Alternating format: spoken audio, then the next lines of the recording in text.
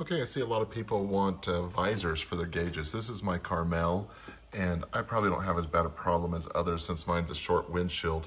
If you got a full windshield, it probably reflects off of it into your eyes.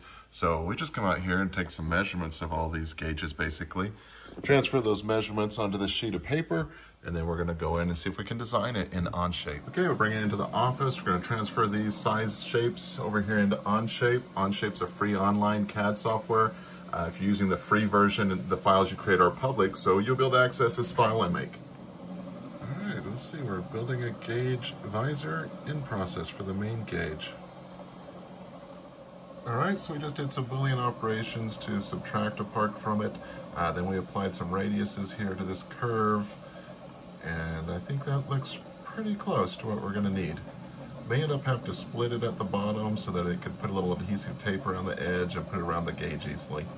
All right, so I did a thing here where I created 3 different sizes.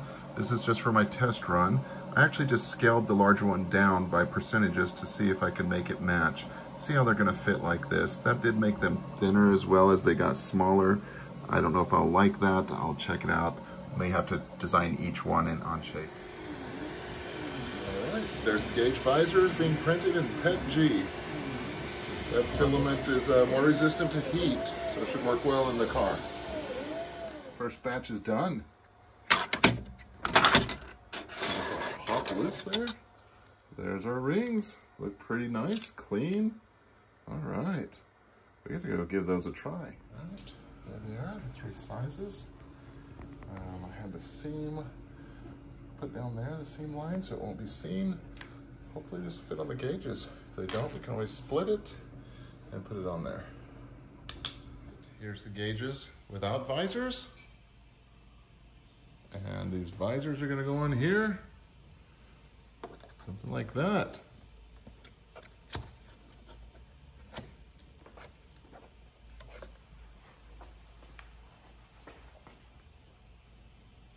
All right, just presses on. Looks like it's time to print the other 2 because those fit really well and look pretty awesome. Okay, the small one was just a little bit tight fitting on. I took the heat gun to the bottom of it, heated it up, and then pressed it right over.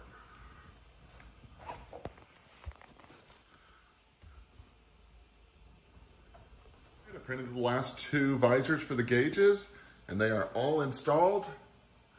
The small one took a little effort to push on, it seemed like, but it went on this time. Last night, I actually heated the other one a little bit and put it on, but they all slid over pretty securely. I'm just gonna try to drive around with them on like that, see what happens when it sets out in the sun.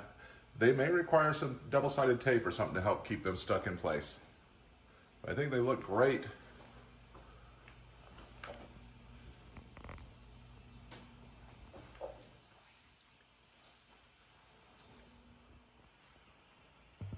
You see that each one protrudes out a little bit more going towards the center, and then they come back in.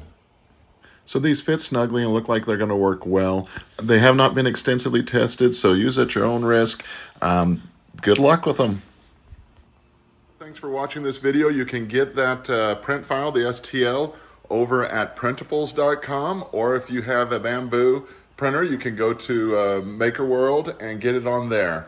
I will put them up in both places. It will be free. You're welcome to use it for your own use. You're welcome to use it for commercial purposes to print and sell to others.